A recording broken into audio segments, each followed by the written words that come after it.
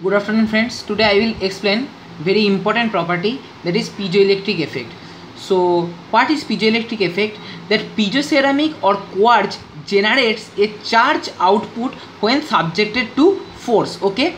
So whenever suppose this is a piezoelectric crystal, when you apply some force across it, then in the upper surface and the lower surface there some charge produces. Okay, so suppose in the upper surface positive charge generates, then in the lower surface negative charge will generate. So basically what happens, that there will be voltage difference between this and this, means the upper surface and lower surface, there will be some PD. Okay, potential difference will generate.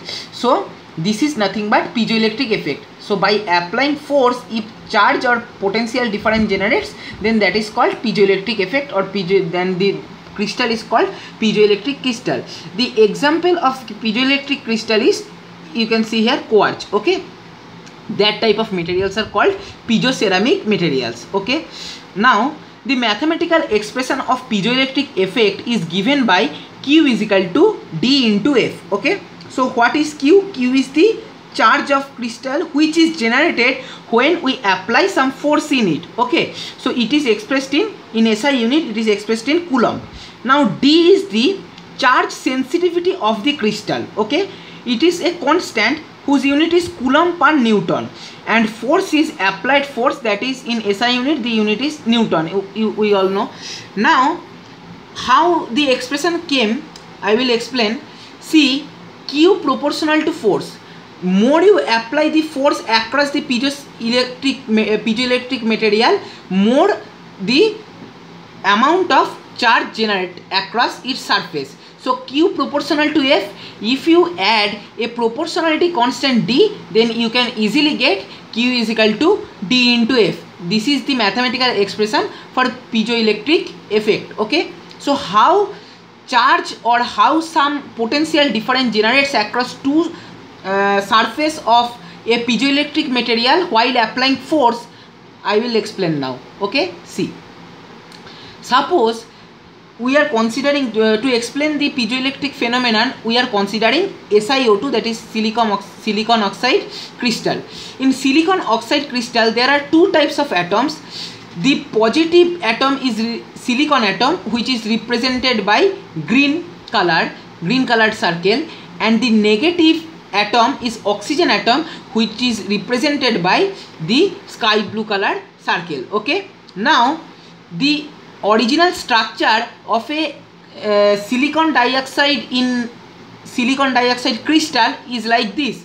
This is a symmetric figure, and see here oxygen, here one oxygen atom, here one oxygen atom, all three are negatively charged, and here one silicon, here one silicon, and here one silicon, both all three are positively charged. Now in this situation, when no force is applied, when no distortion is there in the crystal, see, there is uniform total amount of positive charge equal to total amount of negative charge, and as the charges are symmetrically distributed, so there is no resultant charge across anywhere. The plus nullifies the minus, this plus nullifies this minus, this plus nullifies this minus. So no problem is there when you do not apply any force.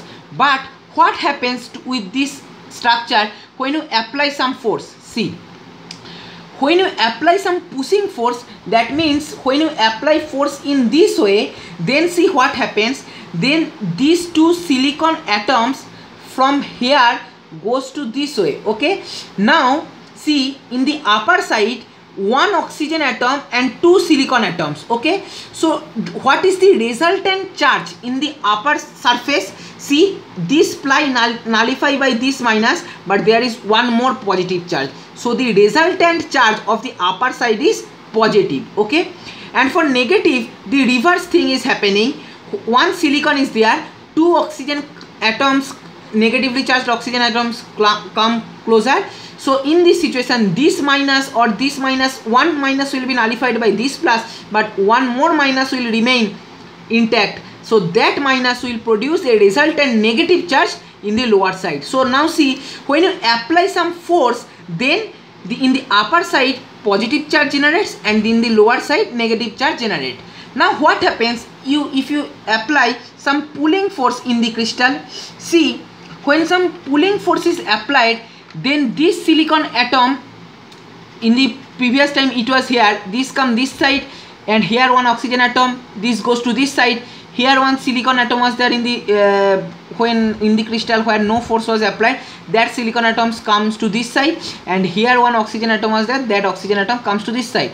This plus minus nullifies, this plus minus nullifies. But see what is happening now, in the upper surface the resultant charge is negative, and in the lower surface the resultant charge is positive. Now in this case, when you apply some pulling force also, then there some charge generates across the two surface. See, this is reverse, these two are reverse. Here plus is generating in the upper surface, here minus is generating in the upper surface. Here minus is generating in the lower surface, here plus is generating in the lower surface. So in this way, when you apply some force in the piezoelectric crystal or piezoelectric material, then the distortion of crystal occurs and it generates some charge across the two surface. Okay, so in this way piezoelectric crystals produces voltage difference or charge across its two surface while applying some pressure or tension.